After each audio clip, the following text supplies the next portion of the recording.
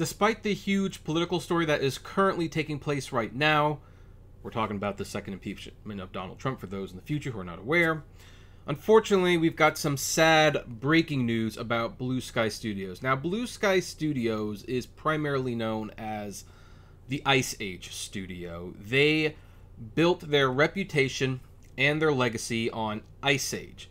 Ice Age was one of those surprise hit movies. It was made for a very small amount of money and was released pretty much in the dead months of, I believe, February when it first came out, and drew pretty surprisingly good reviews, a lot of box office, and families really love the characters, especially Scrat, the cave squirrel who just wants his little acorn.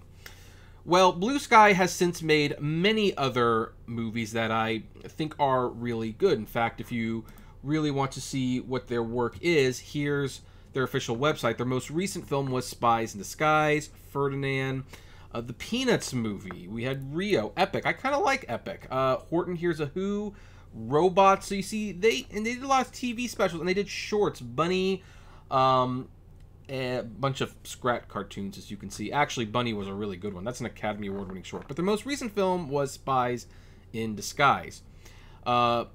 And unfortunately, it's going to be their last film because Disney is closing Blue Sky Studio. This is a breaking story from Deadline. Exclusive. Disney is shuttering Blue Sky Studio, the $5.9 billion global grossing former 20th Century Fox animation division, which during its run churned out 13 features, including the Ice Age franchise. One can say that the writing was always on the wall for Blue Sky, especially after Disney acquired 20th Century Studios and its assets in March 2019. However, the past year has been challenging for Disney on many fronts, of course due to the pandemic, not just on the studio side, but with theme park closures and cruise lines dockings as well. Sustaining a third feature animation studio was no longer viable for Disney, given the current economic realities caused by COVID. The last day for Blue Sky will be in April. The number of Blue Sky employees, sorry folks, let me dismiss that, are being impacted, numbers 450. Disney will be working with the employees at the Greenwich, Connecticut-based animation house to explore open positions at the other internal studios. Now, right off the bat, let me tell you something that's pretty disappointing. Disney could have done another thing with this. They, especially since they're strapped for cash. They could have been like, hey, you know what? Ice Age, that's ours. Robots, that's ours. Anything that Blue Sky has made, Ferdinand, Spies in Disguise, those are our films. However, in the interest of preserving jobs during this difficult time, we are going to attempt to sell the studio, whether to another studio or maybe the employees at the studio themselves might buy their independence back. Who knows?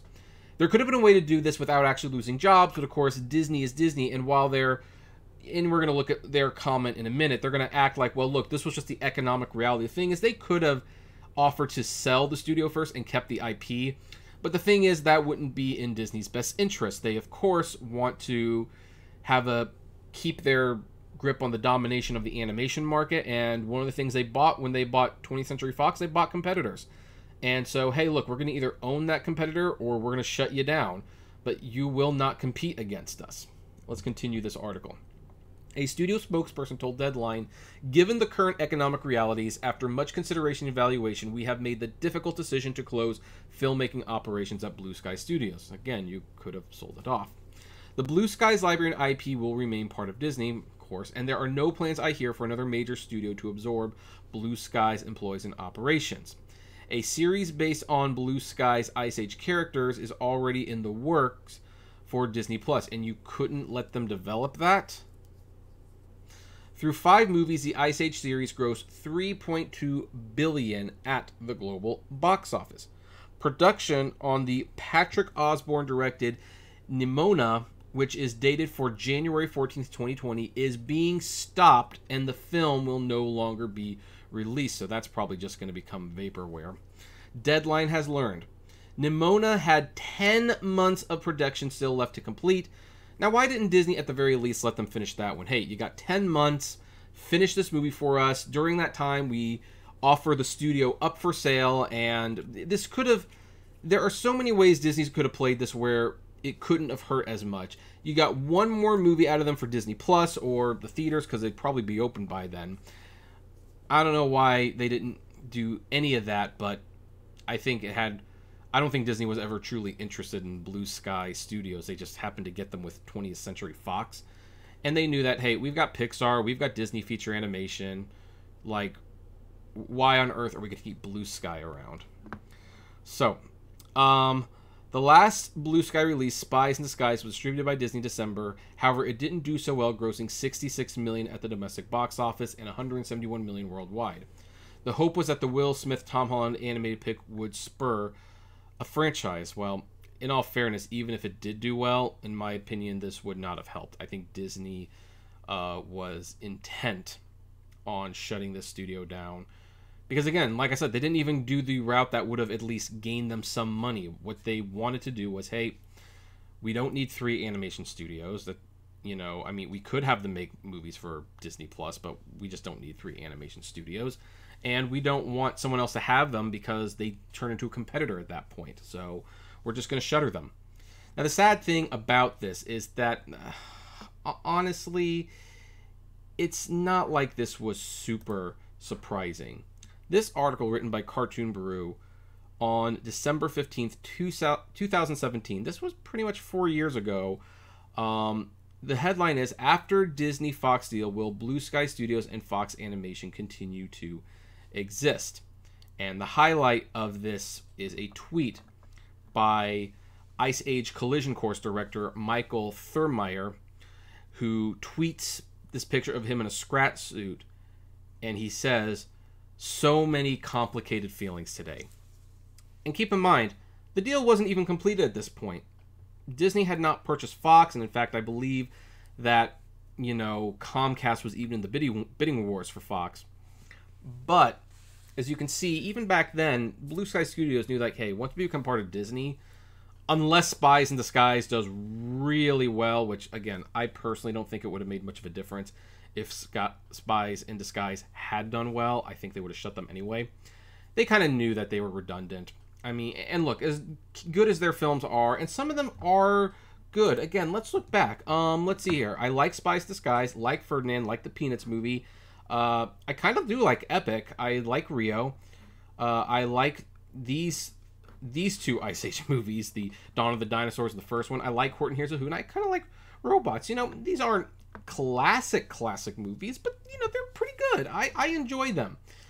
But are they as good as Finding Nemo and Toy Story 4? Are they as good as Soul and Inside Out? Are they as good as Frozen and Moana and Zootopia? Probably not. And so they knew the writing was on the wall. Now, here's something that could happen. It doesn't seem like most of these animators will be given new positions at Disney Studios.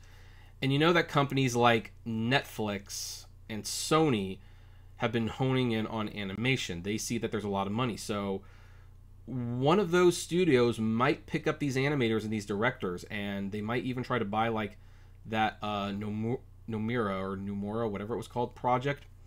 This might not technically be the end of Blue Sky Studios. Now, it might be rebirthed under a different name. That just happens sometimes. Many people don't realize that Laika used to be Will Vinton Studios, the guy who did the California Raisin shorts and the Adventures of Mark Twain.